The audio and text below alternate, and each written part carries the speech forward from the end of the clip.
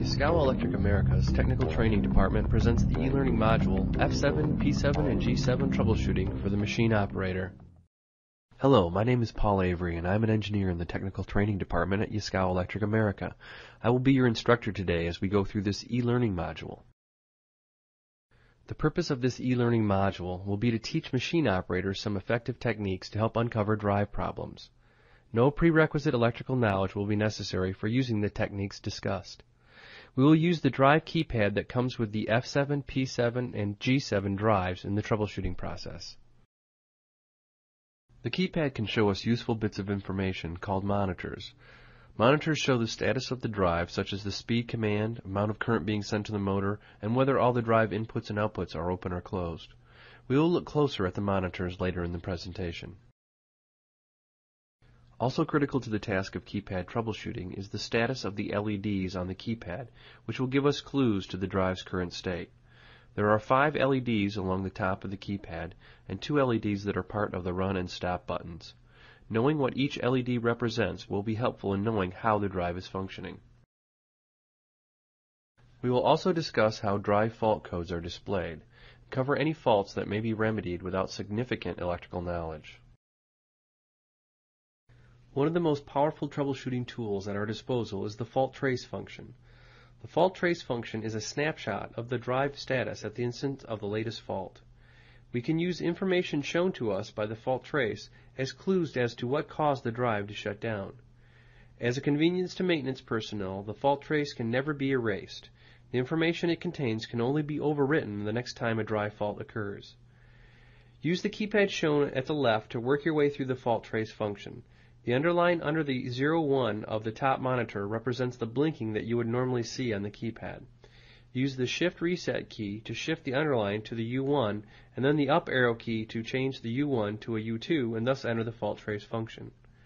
Next, click the Shift Reset key again so that the underline moves back to the 01, and then we can increment through all 14 items of the fault trace function. Use the up and down arrow keys to view all of the fault trace monitors and then continue to the next slide. Whether the motor won't start or stops unexpectedly, one of the first steps is to see if the AC drive can tell us something about the current situation via the keypad. For all Generation 7 Yaskawa drives, except for the J7 and V7 drives, the drive can only accept a run command if the drive displays a ready indication in the upper right of the keypad screen. The ready indication is abbreviated RDY. If the drive is faulted, the ready indication will not be shown since no run commands will be executed until the fault situation is cleared manually. Another common cause for the ready indication not to be shown is that someone has pressed the menu key and the drive is no longer in the operation menu where it needs to be to accept a run command. The drive will not stop just because the ready indication disappeared when we exited the operation menu, but it will refuse to restart without the ready indication. So if the drive is running fine but there is no ready indication, there are no problems, but we do need to get back to the operation menu before the next run command. We will practice returning to the operation menu on the next slide. The keypad shown on this slide will help us practice finding the operation menu. Clicking on the menu key of the keypad, we can cycle through the available menus of the Generation 7 drives. Once we have found the operation menu, click the Data Enter key to return to the monitor display and get our ready indication back. After successfully finding the ready indication, please proceed to the next slide.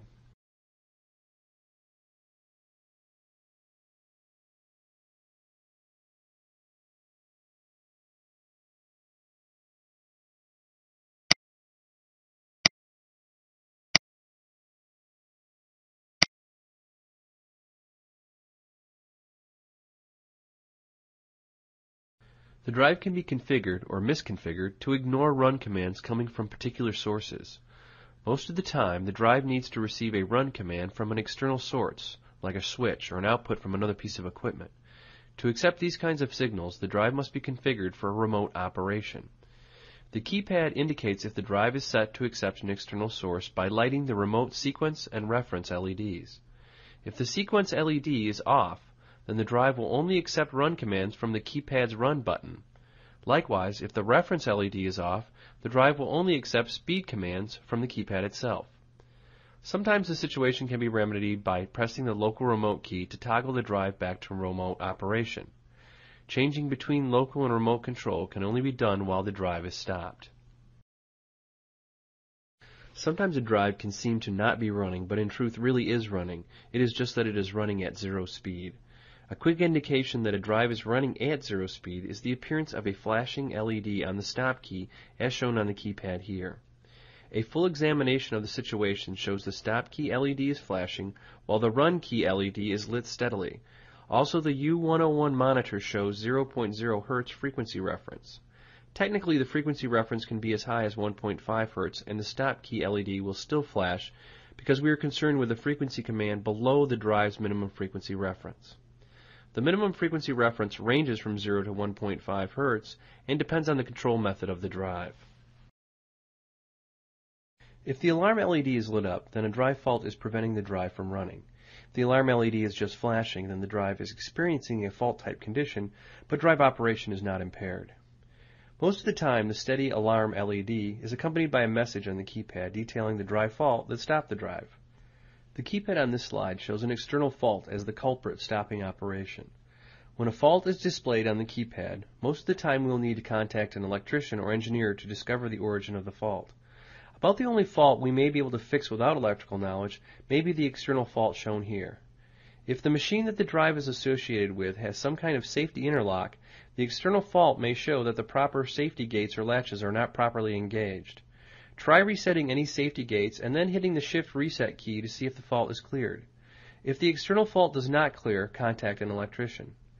As a clarification, I would like to mention that sometimes when the alarm LED is lit, the keypad might not display the fault that caused the LED to light if someone has pressed the menu key. Sometimes what prevents the drive running is the fact that the run command is not being seen by the drive. To check whether the drive is receiving the run command, we will need to use one of the drive's built-in monitors. To check monitors, we need to be in the operation menu. We practiced reaching the operation menu a few slides ago. We also know that we are in the right spot because the top monitor will be the U101 frequency reference monitor. Once we know we are in the operation menu, we can use the up and down arrow keys to scroll through the monitors to find the valuable information. Use the arrow keys on the keypad shown here to scroll through the first 18 monitors.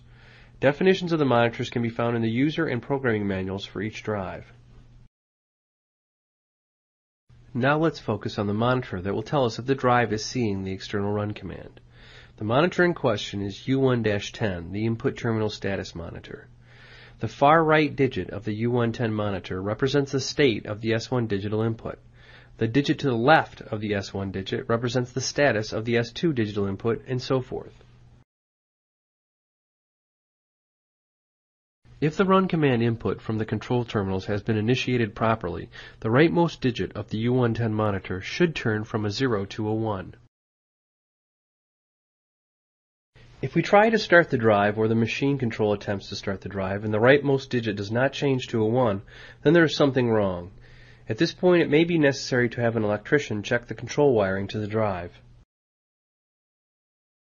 Sometimes it is a good idea to see if the drive considers itself as running. To do this, we will need to use the U1-12 monitor. The far right bit of the drive operation status monitor, U112, is the during run bit. If the bit is a 0, then the drive doesn't recognize the run state, and the problem most likely resides with the physical run signal. If the bit is a 1, then the drive does recognize the run condition, and the fact that the motor is not moving may be attributable to the lack of a speed command or one of the other situations we have discussed. The speed command is called the frequency reference, and it tells the drive how fast to go. Monitor U101 will show the frequency reference no matter what the source of the speed information is. If the source of the frequency reference is a voltage from a controller or a speed pot, then we can use monitor U115. U115 is the measured level of voltage at the A1 analog input and is shown as a percentage of maximum voltage.